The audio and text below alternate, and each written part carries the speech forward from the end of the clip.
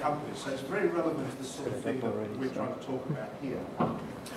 Stuart's very much on the business side of things. He's got an MBA and a Master's in Commerce from Macquarie, and he's worked in a range of locations since I've known him, in London, in Dubai, in Sydney, in this area of raising capital and consulting and assisting high growth, high value added companies.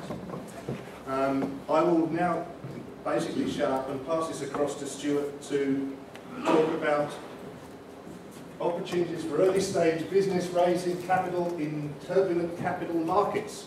Thank you, Stuart. Thank you, Simon. In other words, Europe's going pear-shaped. How do we actually get money to get businesses out there? It's essentially what I'd like to cover off today. Firstly, however, I think it's probably best if I introduce us as a firm. Is this works as casual? Works as casual. Okay. So we've got 4 principals. Vincent Sweeney and Steve Lipskin founded the firm back almost 10 years ago. Both gentlemen are from a more of a what I call traditional corporate advisory chartered accounting background. Steve went out into industry and has that sort of perspective of taking firms, particularly IT firms, from Australia, and his key transaction, or one that he sort of claims fame to, is Vesis, which he sold to an eventual subsidiary of IBM for around sort of 40 million Australian dollars. Mark Nesbitt is the 4th principal. He's involved a lot in the sort of IT space. Where we differ from firms like Starfish and the other venture capital firms is we actually work with the client. We also tend to work with clients or the investee company a bit more sort of late stage, once they're ready to actually perhaps get ready for a stock market listing. We do, however, also recognise that there is some value in actually playing with companies a lot earlier in terms of their formation phase and stage. Not every firm is eligible for venture capital, not every firm is going to receive venture capital, but we typically work with sort of the investee companies to help them raise their probability of success of raising funds from both seed investors and perhaps some institutional investors or venture capital firms as we go through. That's sort of a quick snapshot of what we do and sort of where we play in the market. To be quite honest, we're seeing more work in turnarounds and restructures and M&A activity than we are in sort of early stage growth businesses. It's a matter of the cycle. We've got to orientate ourselves to where the market heads, otherwise we simply won't survive ourselves. So that's the sort of key theme of today's talk, is to keep oriented on the market and understand what's going on. Just a quick snapshot of some of our recent transactions. To give you an idea of sort of the firms we play with, we like doing a lot of work in mining and services, more in the case of technology development and technology commercialisation, rather than actually sort of the asset players of sort of pure exploration. In mining resources, it's sort of the largest show in town, if you're not sort of in terms of capital markets. If you're not part of it, then you're going to sort of find life sort of somewhat challenging. We also do work in information technology. We've mentioned some of those sorts of firms already, and communications. The other 2 areas that we're working quite a lot at the moment is in medical devices, particularly in the orthopaedic space, as well as in renewable energy. I'm doing quite a lot of work myself in sort of energy generation, particularly in tidal energy, as well as did some work a while ago in geothermal. So happy to answer any sort of questions on some of those sort of sectors. So what I'd like to cover off today is what's the impact of the capital market trends out there? What does this mean for us? What does that have in terms of the environment for commercialising intellectual property? What are these sort of investors' risk-reward trade-offs, and how do they actually evaluate businesses as they go through in terms of the project's viability? And then what are some sort of channels in the current climate to raise some funds? The key thing we're sort of experiencing right now is debt deleveraging. We're in the midst of an asset debt deleveraging asset devaluation, debt deleveraging cycle. So what that effectively means is that as of 2008, global economies, particularly Western European and American economies, are contracting. The cycle that happens there is as asset values start to fall, there's a need to write off more and more debt. That then questions the ability to actually service your debt. You're in that sort of negative spiral that's going down. The Spanish have finally put forward their mea culpa. But what we need to actually understand is what does this mean in terms of the ability for investees who are typically yourselves with the superannuation funds going into institutions? Where does your money go? What's happened to that? Where do actually folks like myself try and tap into those sort of investment funds?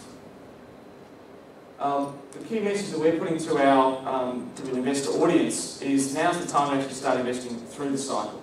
Investing starting to consolidate businesses rather than worrying about your top tier ASX businesses. Yes, you need that for a level of portfolio diversification in terms of financial markets. Don't put your eggs in one basket, simple principle. But look at where some of the emerging market opportunities are going to come from. Invest through for a sort of 5 to 7 year cycle rather than a 6 to 12 month position. So what we're sort of seeing here is, particularly with some of the charts here, looking at Spain's finally acknowledged its position. What will we see from Italy?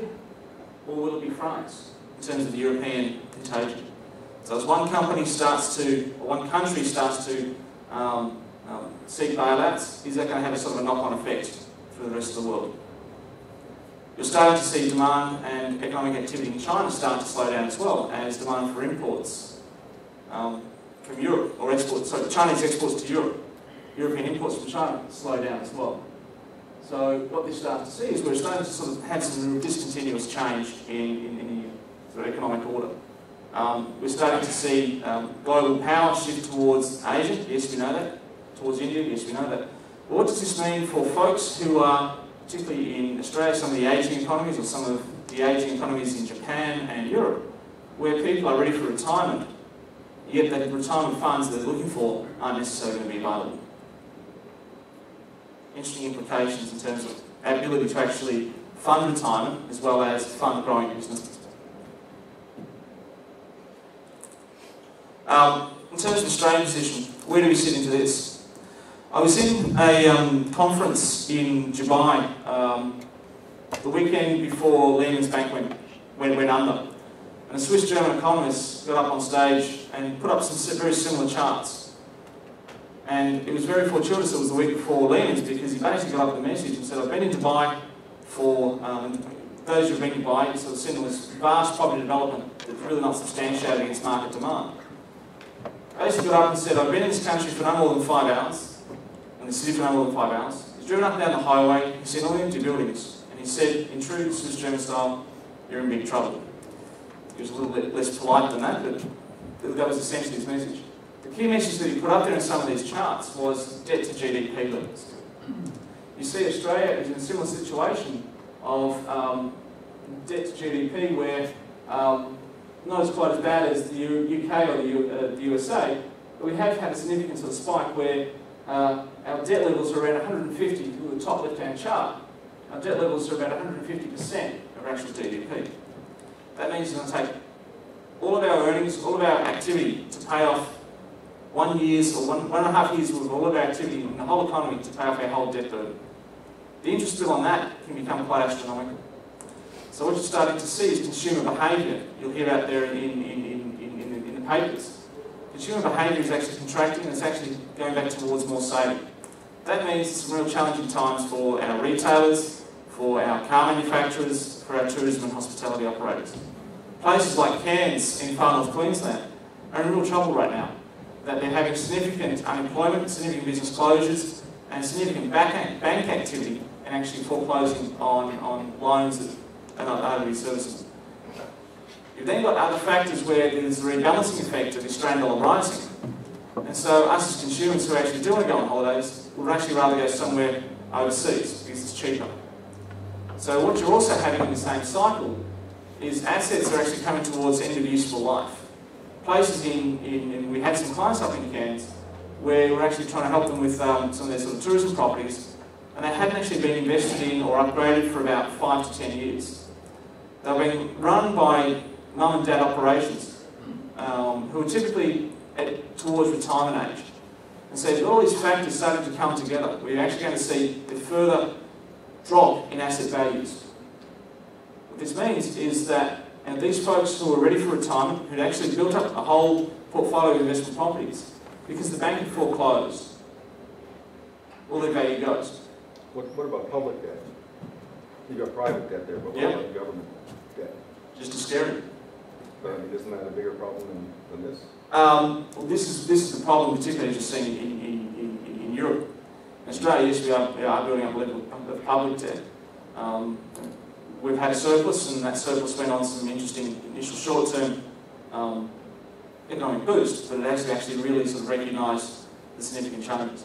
The public debt, as you point out, in Europe is the key driver, where if you look back through history, a lot of the work that I've been doing around this, and it's an interesting question, you've actually prompted a good thought there, that in 1929 and 1932, it wasn't the 29 crash that actually caused a lot of the devastation.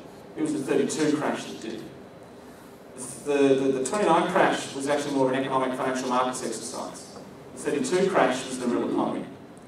A lot of the work that I've been doing, looking at sort of these sort of macro cycles, is with the view that once every generation, once every 80 years or so, give or take, Western societies go through this typical sort of cycle of massive economic growth fueled by credit.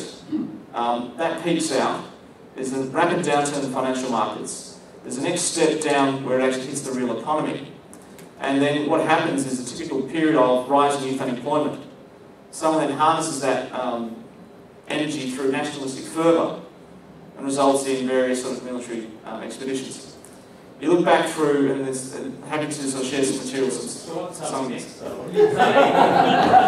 major shift, right? A major conflict as a cleansing mechanism. So you look back through US-American history, there's interesting observations from World War II, World War I was the warm-up match, to the Civil War, to the War of Independence, to the War of the Roses. Understand how generational cycles work through. You were saying that the same thing in all those? There is a pattern of intergenerational cycles. But you saying that in those... So each context is going to be different. There's going to be different geopolitics, there's going to be different economic circumstances, there's going to be different jokers in the pack, so to speak. But if you look through at generational cycles of one generation that survives the conflict, the next generation that grows up under, dare I say it, government benevolence, the third generation who's numerically smaller and has a similar value set to their parents, which was the first cycle through, it's generally the fourth generation that is the one that ends up being cannon fodder. Isn't that saying we never learn from our mistakes? Do you? Well, I'd like to hope so. I'd like to think that my son wouldn't grow up in that kind of situation. And it's interesting how that's at an individual level we hope that, but at a macro level of sort of the difference of communities and populations and publics coming through, how that happens. You listen to a lot of the media at the moment, and you've got this real sort of sense of entitlement on both sides of politics. Real entitlement mentality from the and the like, and a real entitlement mentality from the small business group, all blaming the government to actually sort them out. So that level of entitlement creates a level of sort of, dare I say it, back pressure that then perhaps might lead to some sort of nationalistic fervour. Anyway, it's a view. Happy to provide some thoughts and provide some sort of information and discuss. And that's how the financial markets work. It's a series of views on short or immediate, short and long-term perspective. And the market, in terms of the price-setting mechanism, is just simply the clearance house for those views. Is the market perfect in that? No, not always. It's very much focused on short-term fear and greed. Anyway, some thoughts. What does this mean for the ability to raise private equity and venture capital funds? It means that over the past 3 years or so, the ability to actually raise funds, and my apologies for the poor quality of this image, the general trend is downwards in terms of funds raised globally, worldwide. The one that we're quite interested in is probably the buyouts and the venture funds. We've seen, particularly in the second quarter of 2011, a significant rise in distressed private equity. So the vulture capitalists are coming through, trying to sort of harvest some businesses that can be sort of brought together, banged together, and some efficiencies gained, and bargain basement prices. What we're seeing though in terms of from our perspective, we're also looking at a lot of the wholesale investors, encouraging them to take an equity position in what I would call cash flow positive businesses. Again, in this sort of market, what you're best off doing is looking for cash flow rather than for capital gain. We have, in terms of the Australian context as well, the ability to actually tap into self-managed super funds. The real challenge there is that, again, for a portfolio reasons, you would not want to invest too much into one particular business, which also leads to the challenge under the Corporations Act. If you are actually going out to raise some funds, you can only raise $2 million from 20 people in a 12-month period. So it actually is quite restrictive in your actually ability to raise funding. Internationally, there's a range of different options around sort of crowdsourcing and crowdfunding. And they obviously have sort of different legislative requirements for that. Other things that investors are looking at the moment in the current climate is the ability to actually get liquidity. What happens if I panic and I want to get out? That makes it a real challenge for the private businesses to actually attract investment funds. There's typically 20-25% discount to valuations for a private business relative to a public one. But then the cost of actually being public sometimes can be quite prohibitive for firms that are actually not ready to be there. They don't have the stability in terms of management team, of operational cash flows and operational processes. So, what's the value of your intellectual property? A great idea, pot of gold? Is it that simple? Obviously not.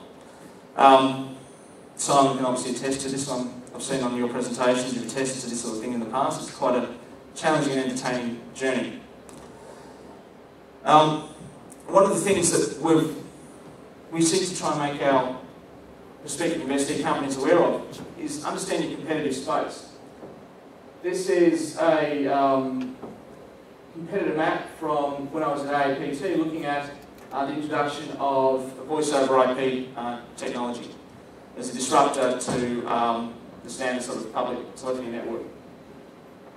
We quite often have people come into our offices and tell us we've got the latest and greatest technology, latest and greatest business proposition, and by the way, there's no such thing as competition in our marketplace. That has me very, very concerned, because if you don't have competition, how does your prospective customer base currently solve their problem? If you don't have a prospective customer base currently solving a problem, do you really have a market? If you don't have a market, then do we really have a business? It's that context of you might have some great and wonderful technology, but how is it currently being used, or how will it be applied by your prospective customers? What is the problem they're going to try and solve with that technology? What about the first smartphone? First smartphone? Well, there was no competitors in that market. It was the first. It was a new technology. Sure, but how else did we communicate? Sure, just for voice. Yeah. How did you communicate? Before a smartphone, how did you communicate? By voice, yeah. But I mean, I'm talking about the data. You had a series of technologies going through their own curve. You had the old non-smartphone mobile phones. You then had the old analog phones. Yep. So there was a way in which people could actually substitute. So you would call that a competitor? Yeah, absolutely. Absolutely. Because there is a level of spin there that says there's a market that I can actually tap into with a vastly superior offer. Is that making sense? Yeah. So the other aspects in terms of the innovation space from a corporate perspective is understanding where they want to go. Do they want to grow into new markets? How do they go about doing that? That might be someone who's actually running a small business here in Sydney to actually then be able to actually run an office and operation down in Melbourne or Brisbane. Or for Australian businesses, how do we actually survive on international markets? Do we actually go to Europe and try and sort of capture some of the activity over there? Disruption, dysfunction, there might be opportunities for us. Or do we go into Asia, where there's actually a greater likelihood of growth with emerging middle class? In terms of innovation space, this perhaps comes to your question up there, of around evolutions of technology through their own technology, perhaps S-curves, that says you've got different generations coming through, solving the problem in a different way. Still addressing the same old market, similar market, but in a different way, in a different context. The whole point that I want to make on this second chart here is that there's always choices. There's always scenarios, always choices. So when you're actually developing your commercialisation strategy, understand what the potential scenarios and options are. The value in this is that it actually understands how you can actually sit down in negotiations and work out the best bargaining power and best valuation for yourself.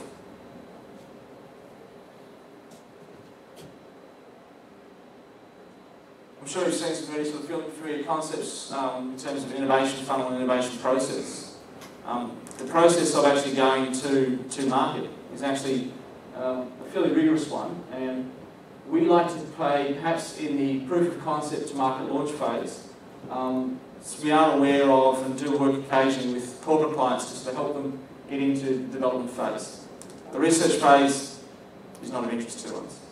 And so this is where I come back to that concept of, if you don't have competitors, if you don't have a market, do you really have a business? Perhaps you're more appropriate in the sort of the research sort of phase. The other thing I'd like to add to that is that the use of stage gates and the stage gate evaluation process helps us work with investee companies to build up their discipline of actually understanding market dynamics, market pressures, as well as operational performance considerations, as well as production and sort of scaling factors, as well as human sort of resources and bringing sort of the right people on to the project at the right time. So, a simple due diligence framework. When we have people come pitching to us in terms of, yes, can you help us raise money in the capital markets and let's sort of get out there and we've got the latest and greatest business, it's a wonderful technology or it's a wonderful proposition or it's a wonderful whatever. This is a sort of a rough and ready sort of due diligence framework. Is it commercially viable? We typically like businesses that are actually cash flow positive and do have some earnings. Occasionally we do work with businesses that are a bit earlier stage, particularly in terms of that sort of innovation pipeline. But we need to actually be able to see quite clearly that it has the ability to generate revenue, has the ability to scale. So part of the challenge with AAPT, in terms of that competitive dynamics slide, the challenge that business had at the time was that it would probably cost $1 to $1.20 to actually fulfil and provision every dollar of income it earned. I'll run that again. It cost you more to actually earn $1 of income than you actually made. So, very quick way for business to go out backwards. Why was that? That is simply underinvested in the back-end technology, the billing systems, the operating systems, to actually allow the business to survive. Rapid growth potential. In other words, can we see it going into export markets quickly? Does it have the ability to point out an example, be a discontinuous change, be a disruptive technology? Smartphones were disruptive technology to your old sort of Nokia clamshell type phones. They served a similar market, served a similar purpose, but they actually enabled the users to do so much more. So they're almost a disruptive proposition. You don't see too many of the old Motorola flip phones or the old Nokia sort of clamshell phones running around these days.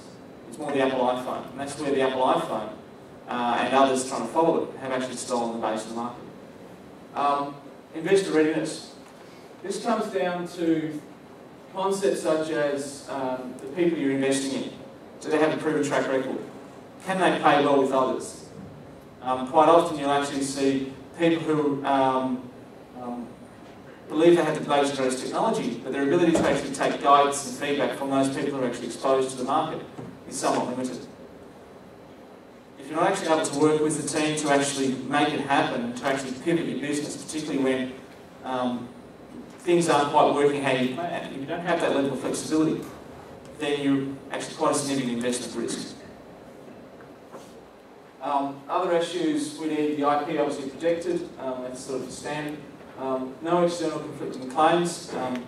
The last thing that we need when we're actually going to a public market listing is someone to lob a legal claim across bows of the business, because that actually can quite significantly affect market sentiment in terms of actual valuations and where it's sort of going.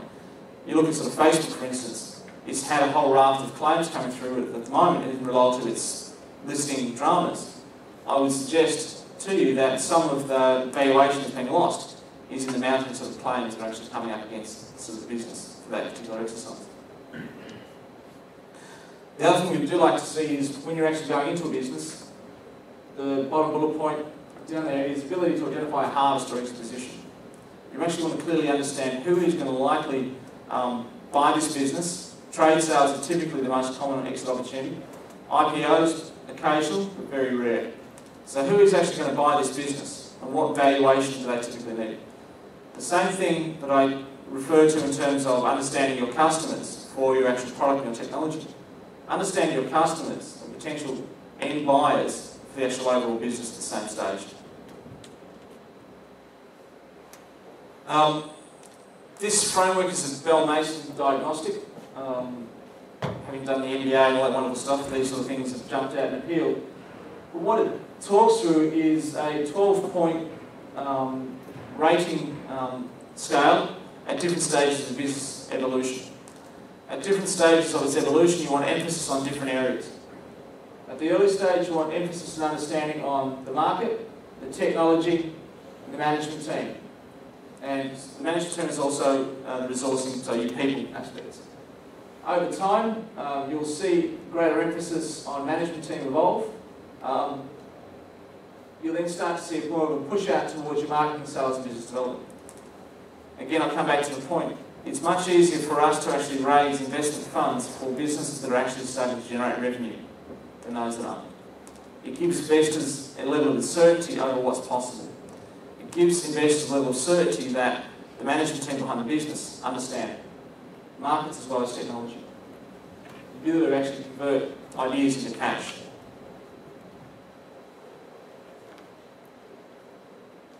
So I want to run through sort of 4 key areas around what would you actually want to look at.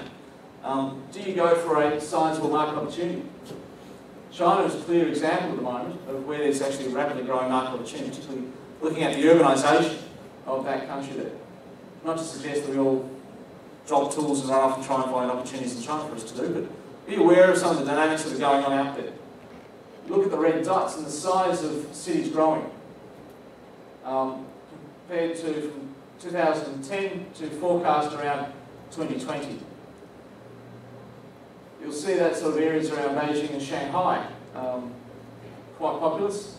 And as you come down the coastline, further and further growth. You'll see some inland growth, but then, what does that mean for the opportunities you're also trying to address? Is this the market you want to go after? Or do you want to go after smaller niches? These are sorts of questions you need to start to ask yourself as you're trying to take something out into commercialisation. Repeating a theme. How are we going to time, by the way? No, time's good. Repeating a theme, repeating a message. Improve your business model through early stage customers. Early stage customers enable you to define a minimal viable technology that actually gets things working. Aware of many researchers who like to get things perfect on the bench, get it perfect in the lab. Yes, you might get it perfect in a theoretical, conceptual sense, but is that what the market wants? Is that what the market needs? Get it to a point that get it out in the marketplace and have the market give you the feedback. So there's a period there where you straddle both the bench and the early stage market. Many sectors, there's large businesses, and pharmaceuticals is the classic. It does very limited research and development on its own. It more manages its research and development through an innovation portfolio. By that I mean once the technology gets to phase 2 trials, it will then start to do incremental seed funding to phase it through the human phase 3 trials. That way it actually understands a number of different, and has a number of different bets on different technologies at different stages of development and execution. So what that says to someone who's actually trying to actually get business out there is take some potential early stage seed investment from strategic investors. The trick there is to get 2 to 3 seed investors on so that actually you can keep your options open. Not always possible, but ideally if you can get it. If you are actually interested in this sector, I'd strongly recommend Eric Ries's work around lean startup. He looks at taking the concepts of a minimum viable product and taking the concepts of experimentation, which I'm sure you're also familiar with in terms of the research environment, and actually then defining your market tests and your market studies. Clearly, the market science is not going to be as rigorous as what you would have here in the lab, but it's the same sort of framework you actually want to go through. You actually need to get that balance between the market and market demand, and the product offer and product solution, so problem solution, together before you actually then go to actually raising larger amounts of money. You've seen incredible wealth destroyed, particularly in the last .com boom and bubble, where great ideas were just simply not valid in the marketplace. And this is the interesting question around Facebook. What is its true worth? What is its true value? How are they actually going to go to the next stage and actually monetize their offer on the iPhone, on the smartphones? They're having some real trouble with that. So, do they actually justify a valuation of $38 a share, $25 a share, $3.80 a share? Have they really got their market proposition right, particularly in light of rapidly changing market conditions?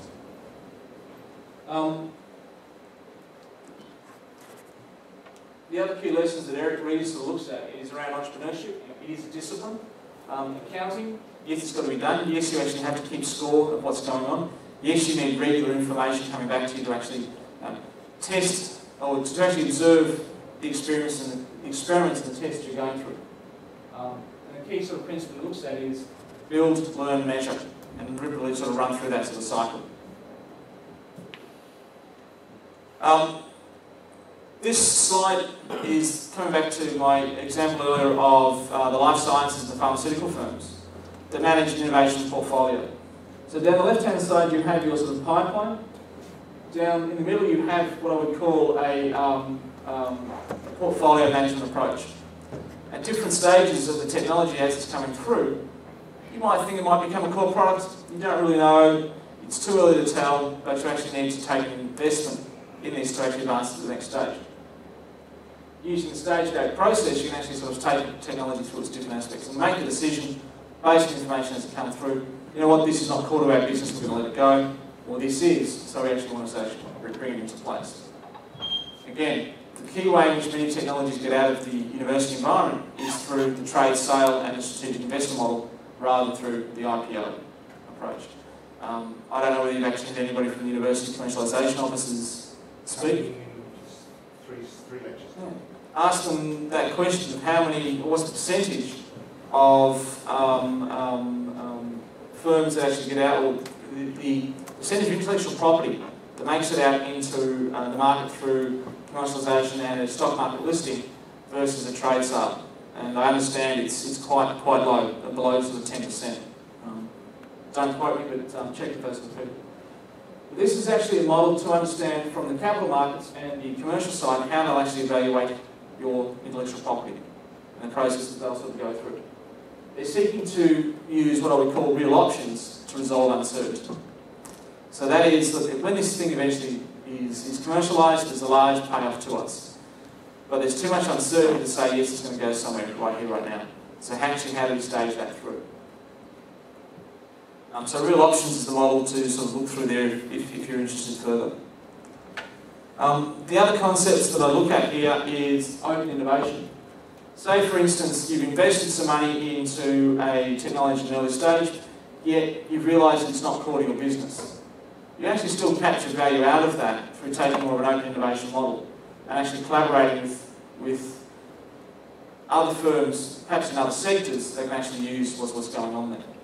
So the whole approach is you actually license and spin-off technologies that you've developed internally, or you've actually sourced in from other research institutions. But again, it's always having that market focus. Get it out of the labs, get it into the market, experiment with other people, incorporate other aspects. This is one that we're doing in life sciences, orthopedic device technology at the moment. So it's around the structure of a knee brace. How does that technology in terms of the knee brace structure work? How do you also then incorporate telecommunications and telemetry technology to actually be able to sort of report knee movement back to an orthopedic surgeon? There's some interesting things there that will be part of the technology or part of the product proposition that will evolve over time, that will eventually spin out of this particular project. Some stuff we're doing with the University of Wollongong. The last area, channels to raise capital at the moment. Wholesale investor, ASOB, Sydney Angels, SimBSE, and the one that I left off, and this is, okay, no, I've got the key 4 ones there at the moment. When you're actually going out to raise funds, one of the key challenges is actually distribution. Gone are the days of us corporate advisors having a little black book of investors and high net worths who are actually prepared to take what we say on trust and go on that basis alone and only. Yes, we still need that black book. Yes, we still have that black book. But the challenge in these current markets, and particularly the face of the disruptive economic trends out of Europe, is distribution. Groups like Wholesale Investor and ASOB actually enable you to have a fairly sort of thorough distribution platform. There are other sort of crowdsourcing models in the US that are actually a lot more advanced than this. And I'm happy to sort of share you some of those experiences offline. But the key thing with Wholesale Investor and both ASOB is you typically, from our side, work with an advisor who then actually sort of puts your materials up online, a properly crafted information memorandum, investor teaser, investor presentation, and then the last one we typically have to sort of back this up is a sort of fairly comprehensive financial model. The challenge you have then is to actually get, how can you get this out to as wide an audience as quick as possible? Because yes, you know, there are some competitive imperatives for you to sort of get that capital raising closed quite quickly. Sydney Angels, and there are other angel networks around, are a group of early stage investors. They'll invest between $20,000 to $50,000 in a particular project if they like. A lot of their efforts, however, are focused on, at the moment, what I would call the digital media, social media propositions. Why is that? Is that a half-life of some of those sorts of businesses is 18 months to perhaps 3 years in terms of it's going to actually get out there, grow rapidly or not. From an investor's perspective in the current climate, they're very short-term focused, which creates some sort of real challenges for other businesses that we're working on, the technologies we're working on, particularly around renewable energy and tidal energy, which has another sort of 7 to 8 years of development to go through before it is actually sort of commercially operating. But in a business like that, you have a 20-year plus asset life of a renewable energy plant. So there's those sorts of challenges that you actually need to sort of recognise and tailor your message to the right sort of investor audience. The SimBSE is a junior stock exchange. They're encouraging businesses to come on, particularly in the renewable space and increasingly life sciences, to come on a little bit earlier to address that liquidity or illiquidity premium that I referred to earlier. That from an investor perspective, I'm prepared to pay more, or I'll only pay less, and the other is the converse. Prepared to pay more if you're listed, I'll pay less if you're unlisted, if I'm not able to actually get the money out when I want. So investors will pay a premium for that level of sort of flexibility that the listing offers. I'll come back to the other thing that I've been mentioning before, is the rising cash balances of corporates globally, particularly in Australia. Corporates in Australia hit the capital markets quite hard in 08, 09 to reposition their balance sheets. They're now visiting the capital markets again, trying to raise money discreetly with the intent of possibly further mergers and acquisitions, but also to protect themselves against these short-term economic challenges. The opportunity this represents, however, is if you can actually work with your right sort of partners, they do have some sort of cash balances available to actually discreetly invest in the right sort of projects.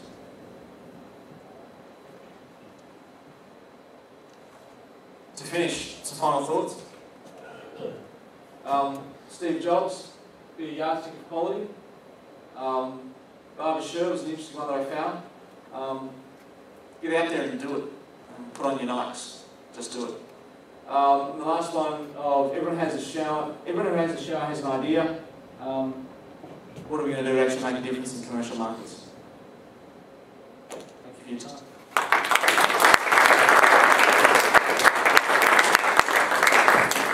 Thank you, Stuart. Questions? Is there a reason why these sectors are holding more cash? It's to act as effectively an economic buffer. A lot of them were having to pay down debt and refinance debt. One of the key challenges we have in Australia is that it's probably not a well-known fact, but in the lead-up to the crisis, about 80% of our credit came from European banks. It now sort of floats between 40 to 60% in terms of credit. So your ability to tap into the capital markets and refinance your existing debt book in the current climate is quite a challenge. So you're actually raising sort of further equity to get your debt equity balance back together. If your asset values start to fall, it affects your equity position, not your debt position. We'll try and jump on a whiteboard or something. Somewhere here, to take the scenario, if this is your asset value, you then typically have what I would call here a debt position, then an equity position. If your asset value starts to fall, this bit comes off. It comes off here. So your equity is worth less. Your debt doesn't change. So in order to actually increase your asset value back up and to actually avoid breaching your loan covenants and avoid having the debt foreclosed, you raise cash to increase your asset, also increase your equity position.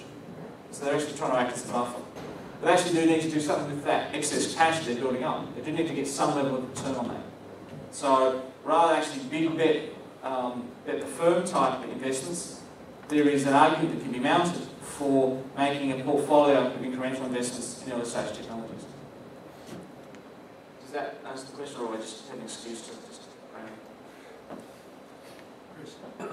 So it's sort of a semi-hypothetical scenario. Yep. Let's say there was a little cottage industry going on at the University of Sydney where we had a widget, and we were, we're taking it to different conferences and people were saying, gee, we quite like that, so we sell some to other university laboratories, blah, blah, blah. And then somebody says, well, I think this is actually quite an interesting opportunity. Apart from all the mechanics of whether you call it a company or what, what would you say would be the best way to raise capital for an activity like that? Given that it's a little bit before what the stage you're talking about here, but there are a couple of interesting prospects on that second to last slide. Yep. Is there anything that sort of stands out for that kind of activity? Look,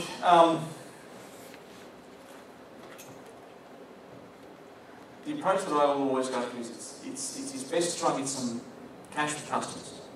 That starts the cycle. So you actually start to get that cycle happening through. It's then, you would have typically your sort of seed investors coming through. Your seed investors are typically your range investors. From that, where do you actually find them? How do you find them? University commercialization, so it's called the research. Synovate typically has quite a good sort of its own little black book that would be appropriate for those sorts of potential investees. They may be either private investors or they may be some of the strategics. The other option is to actually, rather than actually setting up as a standalone business, is to then sort of perhaps license out some of the technology. And so that way you actually then work on a sort of collaborative research space where you're actually doing some contract research through and with the university. Again, there's some good things and there's some interesting things around that. NSI, New South Innovations, has developed an open innovation model, which says, come and sign up for a 4 to 5 year research agreement. The IP is yours. There's probably about 5% that we're going to do a spin out with.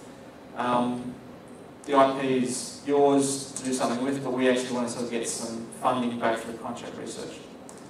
If you as the individual want to be the entrepreneur to go on out, then it's up to you to actually form the right sort of management team. Someone who understands markets, understands the marketing and how to actually drive the revenue wheel and drive the sales business development.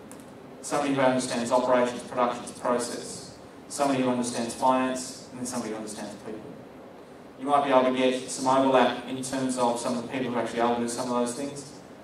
In general, as well as the sort of core technologists, they'd be sort of the 4 key roles you're looking at. I know I've sort of answered indirectly around your questions. Is that giving you enough? No, it's okay. Yeah, in the beginning you spoke about the general economic climate. Yes. from the point of view of an entrepreneur who start a startup or wants to start a startup, how would you analyze the general international economical climate? Imagine the economy is good. Would you rush to start your startup, or would you wait for? I'd do it now. I'd do it now because the turbulence is affecting and disrupting legacy business models. The key thing to think through is that, and come back to my point around intergenerational trends, you've got particular dominant generations that have a certain mindset of the marketplace. For a range of reasons, that dominant mindset is now being disrupted by events outside their control, discontinuous change. So if you can actually appreciate and actually take a mid to long-term view of around how this change is going to pan out, what are some of those scenarios, now's the time to actually get out there and do it. Now's the perfect time because it's real change. In mature markets, things stabilise and solidify. Disruption, like the turbulence. So I get your perspective on all this media coverage lately on the tech flight to Silicon Valley? Yeah. It's a very limited sector that they're looking at. They're looking at digital media. They're looking at those sorts of tip and flip type investments. There's a lot of hype over there in Silicon Valley. There always has, there always will be. So yes, recognise the hype for what it is. The other thing in terms of the Australian investment and Australian capital markets is resources. Very much the focus on resources. There's something about a man, a kelpie, an esky and a shovel that gets the Australian investors salivating. I don't know why it is. It's the kelpie. It's an a pick, a shovel, esky and a kelpie is what gets. But is that an insurmountable barrier for us? I mean, we're always going to run into that. Look, and Simon and I have regular chats on this. It's a regular beverage session, and it's something to do with serial entrepreneurs. What has got the momentum going in the US, particularly in Silicon Valley, are serial entrepreneurs. They've been there, they've done it once, they understood what it takes, and they're now prepared to give it a go again. And you know what? The first time I did it, it took me 10 years. The second time, it took me 5 years. This time, it's going to take me 3 years to go down. That's the sort of attitude and mentality and approach that comes through from the serial entrepreneurs. And they actually enjoy the space of creating something and actually able to recognise their ability to work with other people. There's a real limitation from many Australian investors is that I've invested. So inventors, I've invented this, I've created this. Therefore, I've got to protect it by holding it tight. Sure, you've got 100%. You've got 100% of very little, almost nothing. Get it out there, let it fly. The analogy that I would have, part of my sporting background is whitewater kayaking, started kayaking. In dynamic turbulent environments, the best thing you can do is actually set a direction and then go quite aggressively towards that. But then always continue to reevaluate what you're doing. A lot of the Australian economy, large corporates, is what I would call a rowing out on flat water. Optimised for efficiency and scale, and therefore maximum output, but on fairly passive, stable conditions. As soon as those conditions start getting a bit more turbulent, where's your rowing aid? Other questions up the back? Yep, no. Okay, I got a couple of questions. I knew you would say. You know me. There was one slide that you put up there. I'll just check my notes. Firstly, I was a bit concerned about this idea of innovative accounting. It's not creative accounting. There's a difference between innovative and creative. Could you just explain what you mean by innovative accounting in that context? Yeah, sure. Innovative accounting in that context is the ability to actually validate your experiments. So what does that mean? It means rather than just actually getting straight down to what I would call your raw sort of profit and loss numbers, it's understanding what are the key drivers to your business model. So how many, for instance, if you're taking digital media business, how many hits on your website do you need before you actually convert to a sale?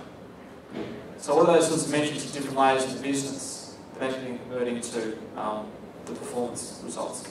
What is it in terms of customer satisfaction? What is it in terms of total quality management, in terms of your production side of things? So it's understanding some of those sort of key drivers at different layers and different levels.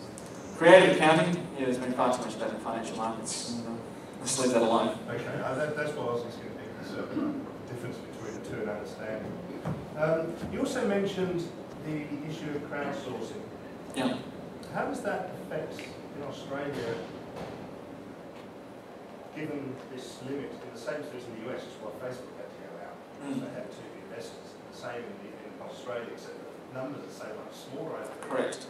Is that a problem for trying to do crowdsourcing for more than the 30 or 40k level within Australia? Do you run into ASIC? It's a very real problem. If you start to do... It's a very real problem. It's a very real problem. The Corporations Act and the Section 708 rule is built to protect retail investors, market punters, so to speak, from various sort of folks who actually managed to take their money in the White Shoe Brigade and the Perth Miners and all sorts of other sort of characters running around. It does make it quite difficult for businesses who might have a great following to actually tap into that following through investment. The only way it's actually possible to do it is effectively a gift. It's not a non-tax deductible gift, and that really doesn't work for people, so why would you do it? The only way you actually can do it is to become effectively a customer of that business, which is some of the sort of challenges we address. So yes, I'm hearing a policy paper from Simon to Canberra. Thank you, Simon. I shall read his interest. Okay, any more questions before we finish up? Yeah, Actually, I just remember an earlier question. So let's say I've sort of started off a small business financed from my own sort of home funds. What sort of advice would you have? When is the step when I actually should try to get external funding? External funding.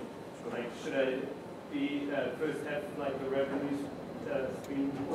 The sooner you can think like a public company, the better, because it actually starts to affect your mindset. So if you have a advisory board around you, and people who are actually prepared to catch up once a month, and you buy them dinner, or they don't have to buy you dinner, depending on how early the business is, who are prepared to actually buy into your vision, the sooner the better you can actually get that high-end capability behind you, the better.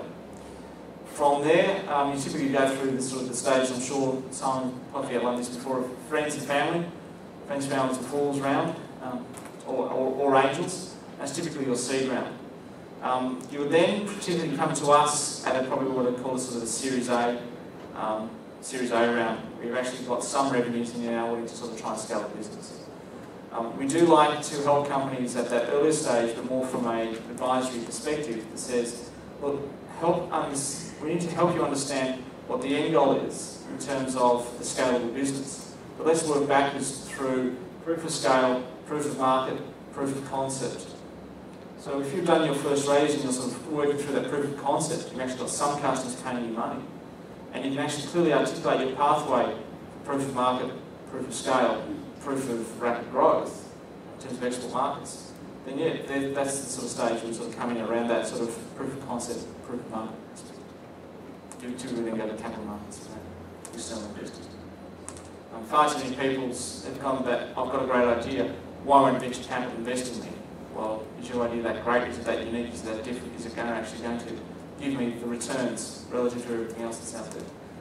The other point that I didn't make, just reminded in terms of the impact of the economic downturn, is depressed asset valuations means you've actually got some really good businesses going quite cheap in the public markets.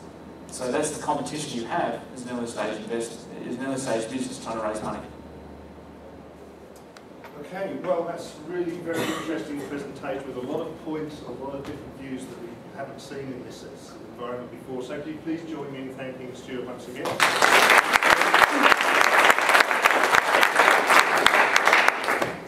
Okay, I was asked to outline the forthcoming talks that we've got over the next few weeks, and I finally managed to nail a few people to speak to the floor. In 2 weeks' time is a guy called Ian Maxwell. Ian's PhD was in chemistry. He was in the chemistry department. I started at Sydney Uni 20 years ago. He's worked in a number of corporate environments, James Hardie and Memtech and companies like this. He's currently CEO of a company called BT Imaging, which is a spin-off from University of New South Wales, where he's actually taken some imaging technology out of the department there, raised venture capital, and started that. He's on, I think they're trying to raise a Series C round in this at the moment, based down in Surrey Hills. Really interesting little company. That'll be a very interesting talk. Ian has a lot of, shall we say, personally highly held views that he'd like to espouse to people. So that'll be a very interesting one. 2 weeks after that, we've got Mark England. Mark is known to some of the people around here. He's former CEO of Redfern Optical Components, now Tycom. He's, again, another Sydney graduate. He'll be talking about the experience of the Redfern, one of the Redfern companies, basically from its start through to the successful sale to Tyco Subcom late last year. And then 2 weeks after that, to round off the series, we have Randall Dutoit, who's the commercialisation manager of Sydenbait. Stuart mentioned the role and the fact that these guys need to be involved with something that's coming out of university. That is absolutely true. It's a really good idea to understand how those guys think, what they do, what they see as their role in life. Randall's an interesting guy. He's done startups. He's originally South African. He's done a couple of startups, at least one of which was successful. He was at NICTA, involved in the spin-out of Open Kernel Labs, which has been a very successful spin-out from there. And he's now been basically looking after the sort of spin-up startup activities within Sydenbait. So again, it should be an interesting talk. Okay, thanks very much again. Oh, was that a question, Eric? Sorry. I assume those dates are June, July rather than May. Yes, sir. I threw this together very quickly this morning, so I'm a month out. But that's the Wednesdays, okay? So the Wednesdays, I had it wrong in my head before, so it's that stuff. I will also put it on the website. You put it on the website and send out the emails and stuff. Okay, so that's it, and now it's time to get some pizzas.